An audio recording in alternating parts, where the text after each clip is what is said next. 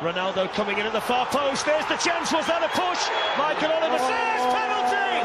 What about that for drama? Who's he sending off? I think it's a red card for Gianluigi Buffon. Well, that is even more drama right at the end. The Real Madrid side have got a penalty. This was a great header by Ronaldo. I mean, it didn't look to be that much in it, to be very honest, did they? Let's have a look. Yeah, I think it is a penalty, isn't it? You can't break. Here comes Ronaldo, and he scores! Of course he scores! The greatest player in the history of Real Madrid, the finest goal scorer in the history of the Champions League, with ice running through his veins, and the defending champions live to fight another day after the biggest of quarter-final scares. Real Madrid with a goal, and it should be enough to see them through.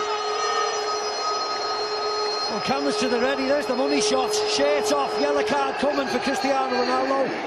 He doesn't give a monkeys. He has just smashed it right into the top corner of the net. He's blown the full-time whistle, and the celebrations can start.